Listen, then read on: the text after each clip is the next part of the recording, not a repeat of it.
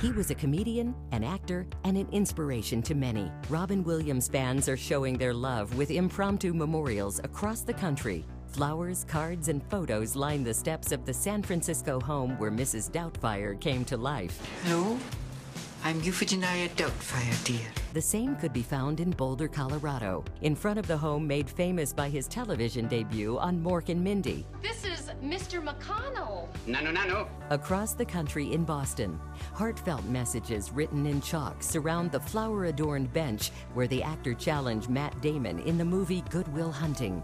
You move, Chief.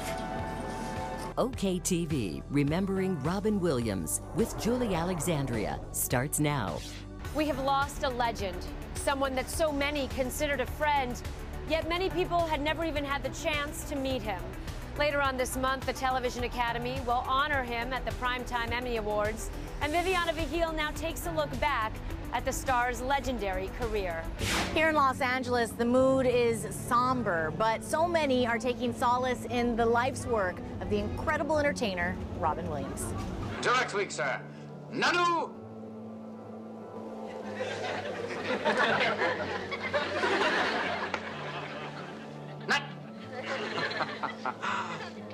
Williams first made his mark in Hollywood as Mork from Mork and Mindy, and audiences were hooked.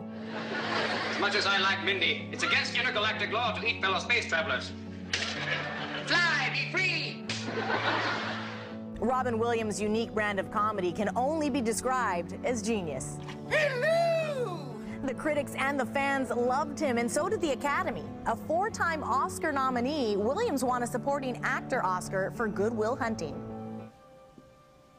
Maybe you married the wrong woman. Maybe you should watch your mouth.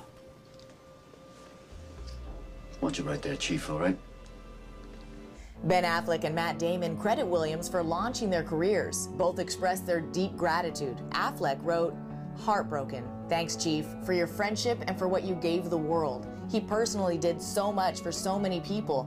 He made Matt and my dreams come true. What do you owe a guy who does that? Everything." Damon wrote, "Robin brought so much joy into my life, and I will carry that joy with me forever. He was such a beautiful man. I was lucky to know him, and I will never, ever forget him." And no one else ever will either. Williams goes down in history with 6 Grammy Awards for his stand-up albums and 6 Golden Globe Awards for his work on Mork and Mindy, Good Morning Vietnam, The Fisher King, Mrs. Doubtfire, and Disney's Aladdin. Excuse me? Are you looking at me? Did you rub my lamp? Williams' ability to master drama, comedy, and improv made him one of the most versatile actors to ever grace the screen, and I was honored to have the opportunity to talk with him about his career. You've had such an incredible career, won countless awards. How do you measure success at this point in your life? If it's something different, if it's something I haven't done before, that's kind of the joy. I mean, I've tried to do a lot of different things, obviously, with drama and comedy, playing, likable characters and sometimes not so likable. But the idea is to keep changing up. That's what's been interesting. Jonathan Winters had a great quote. He said, "If they finally figure out who you are, you're screwed." So it's kind of like that's the joy of it. I mean, to have the ability to try different things, that's the gift. Later on in the show, film historian Leonard Maltin shares with us the impact Williams had on TV through his memorable role on Mork and Mindy. Williams' quick-witted humor was his signature, and comedy clubs from Los Angeles to New York paid tribute to the master by changing their marquees in honor of the late star. George Wallace worked those same clubs and shared with our Maylene Ramey how Williams impacted the entertainment world as we know it. That's right, George welcomed us into his home here in Las Vegas and was happy to pay tribute to his friend, Robin. We all grew up in the late 70s, early 80s at the Comedy Store and the Improv in Los Angeles. And this guy would come in. He was a very young guy coming down from San Francisco, but blowing the room away with his amazing personality and antics on the stage and his very hyper sense of humor, just great. And everybody was going, "This guy's crazy," and he was. But we loved him, and the greatest comedian, greatest actor. You talk about intelligent design? Look at the human body. It's a waste processing plant near a recreation area. How intelligent is that? So he did everything. He worked in the movies, he worked in the films, he worked in television. And one of the greatest qualities he had, most people didn't know about or didn't get to see, was his ability to improv. As the greatest guy at improv, he'd go on stage and just wipe a room away. Besides stand-up comedy, Robin was also well known for his memorable talents in TV sitcoms. He was such a great actor on TV that they tried to get him out of TV and rushed him to the movies, and that's what he did. My favorite happened to be out of all of them was Mrs. Doubtfire. Some of the other movies, Good Morning Vietnam, and he was just great at everything he did. We couldn't agree more. Later on OKTV, we're catching up with another Las Vegas friend of Robin's, diva star Frank Marino. Good morning, Vietnam! Comedians and actors that worked with Robin Williams are not the only ones expressing their love and shock over his passing. The diversity and volume of celebrities and fans alike who have taken to social media has been incredibly heartwarming. The RIP Robin Williams hashtag has been used over 15 million times since Monday. Psychotherapist and author of What About Me, Dr. Jane Greer shares what made him so beloved to so many. His humor reached not only the young, they were so relatable, they reached old people as well. I found my happy thought! If you got a dose of Robin Williams, you wound up feeling everything was going to be all right in your world, no matter how difficult things were that you were dealing with. He was just really unique. I mean, and he was able to captivate all ages, all audiences, all demographics. He was just endearing, and everybody loved him. Comedians have tweeted their heartache over Williams' death, but the more surprising reactions have come from those that didn't have a professional connection to the actor. Miley Cyrus was emotional when she heard the news, tweeting, "I've never cried over someone I've never met, but I can't stop." Pink also expressed her sorrow shortly after the news broke, saying, "My prayers and sad heart are with Robin Williams' family tonight. Only met him once, but it was one of the most enjoyable moments of my life. Rest in peace." Robin Williams really took his pain, turned it into our joy because of the gift of laughter.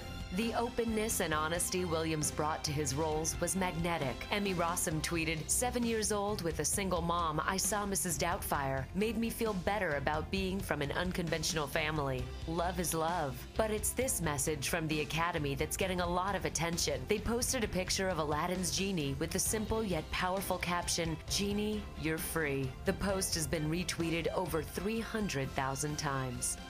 While those are Williams' more popular roles, the legendary actor has a long list of credits.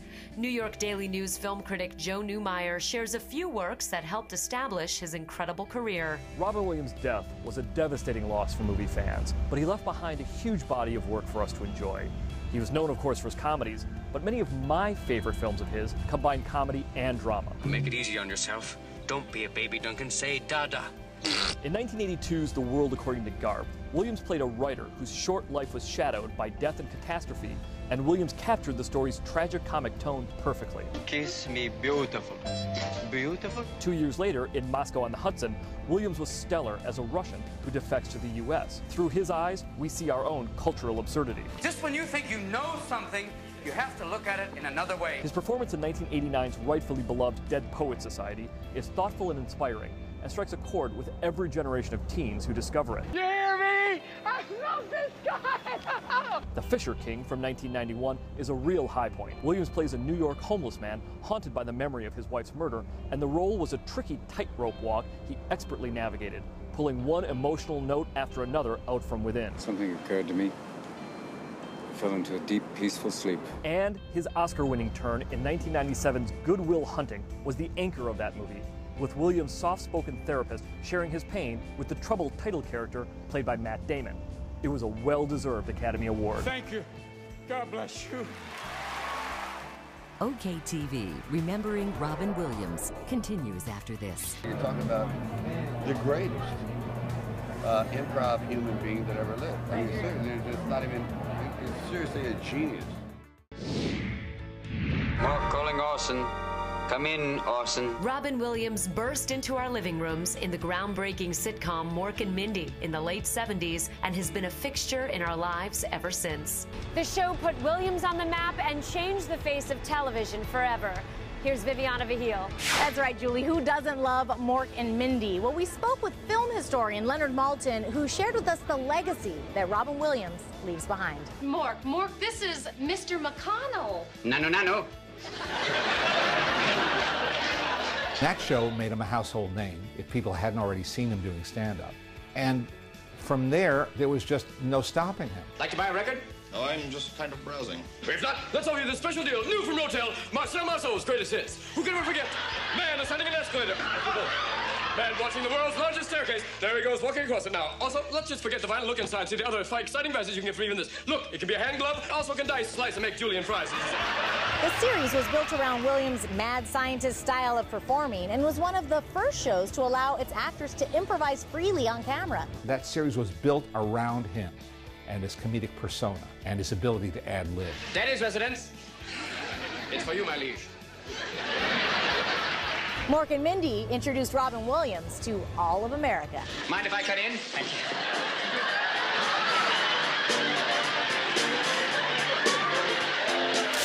Don't use that tone to me. What tone? That sarcastic, contemptuous tone that means you know everything because you're a man and I know nothing because I'm a woman.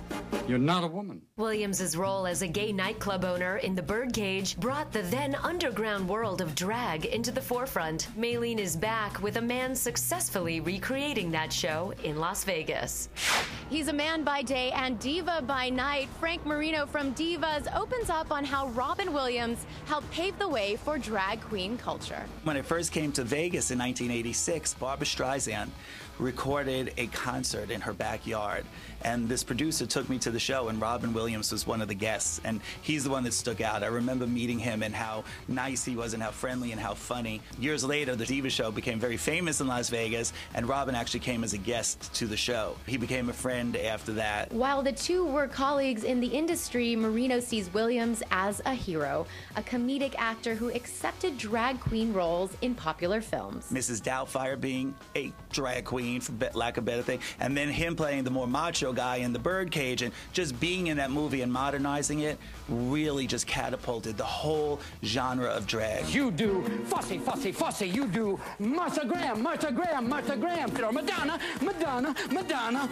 But you keep it all inside. It was the biggest boast you could have done for a drag show because it made it mainstream. It made it okay. Here's this straight man playing a character in drag and saying, hey, it's okay to be okay with yourself. And our show packed because of that. All my life, I've been plagued. Williams was no stranger to the stage, and to honor his legacy, lights on the Great White Way were dimmed for 1 minute Wednesday night before evening performances. Williams began his acting career as a theater actor at Juilliard, where he met and became good friends with Christopher Reeve. After he earned success in Hollywood, Williams returned to his roots to star in the off-Broadway version of Waiting for Godot, opposite Steve Martin. And when his 2002 stand-up comedy tour came to a close, the HBO special Robin Williams Live on Broadway was born. The critically acclaimed routine is considered one of his best and was filmed at the Broadway Theater. Most recently, he starred in 2011's Bengal Tiger at the Baghdad Zoo. While many people found Williams' decision to star in an Iraq war drama puzzling, Rajiv Joseph would never have had it any other way.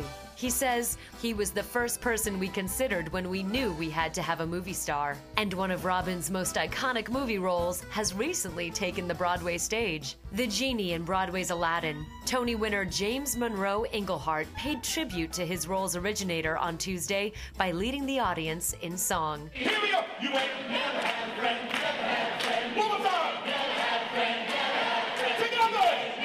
Come on! Yes!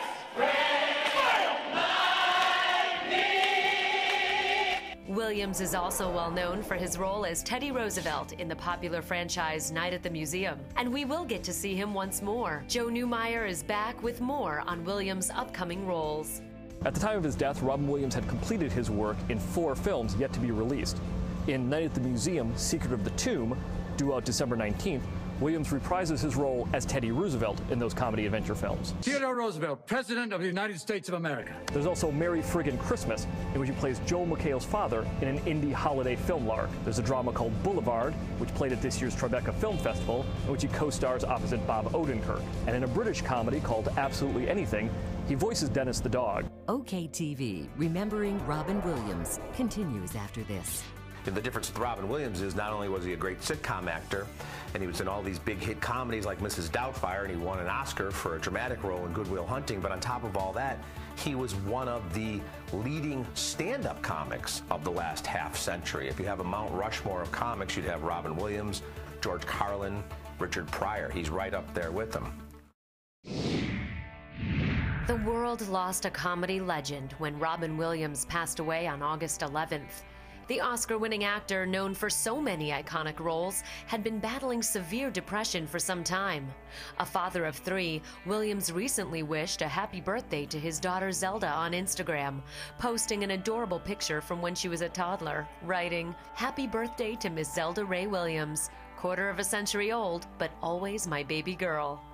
In the days since his passing, stories of Williams' sweetness and generosity have flooded in. The actor was on the board of the Christopher Reeve Foundation. Reeve was a longtime friend of Robin's. Williams also loved making our troops laugh, traveling to over a dozen countries to perform in countless USO shows.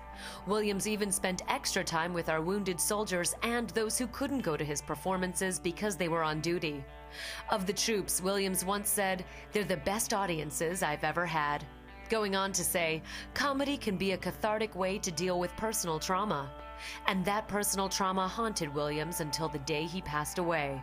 He often talked openly about his drug addiction, and Williams' publicist says that the Oscar winner had been battling severe depression just days before his suicide. Maylene takes a closer look at the illness that affects so many. One of the most emotional statements came from Williams' wife, who said, "Robin's sobriety was intact, and he was brave as he struggled with his own battles of depression, anxiety, as well as early stages of Parkinson's disease, which he was not yet ready to share publicly." According to the Parkinson's Disease Foundation website, depression in patients is common and disabling. OKTV talked with Dr. Adi Jaffe, who has not treated Robin Williams, but he did tell us the star's open relationship with his mental health and substance abuse issues may have helped sustain his life. And I think a lot of people felt like they connected to him more because he was so open. And look, in reality, that made him last for decades, struggling with these issues and being there performing at the top of his game. The more you hear about his closer friends, even they didn't know that he was struggling so much. So there could be a Robin Williams hiding behind this mask that he's gotten so good at wearing. What we need to do as a society is start expanding the conversation and saying, maybe we don't understand what you're going through, so I can't really empathize or even sympathize with you, but I understand that it's really a thing, and I need to respect it, and I'm going to educate myself, and I'm going to find the best resources for help for you. A sentiment Williams' wife echoed in her statement, saying, "It is our hope in the wake of Robin's tragic passing that others will find the strength to seek the care and support they need to treat whatever battles they are facing, so they may feel less afraid."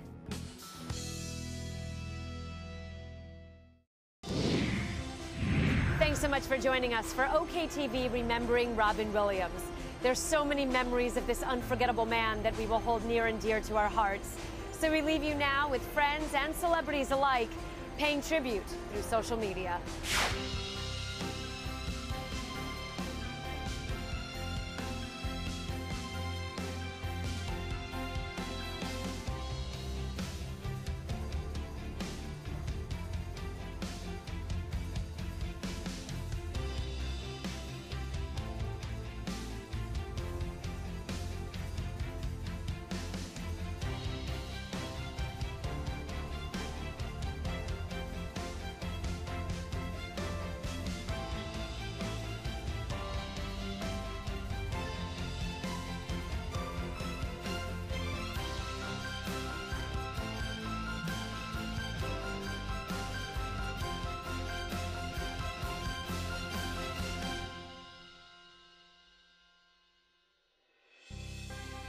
Make your life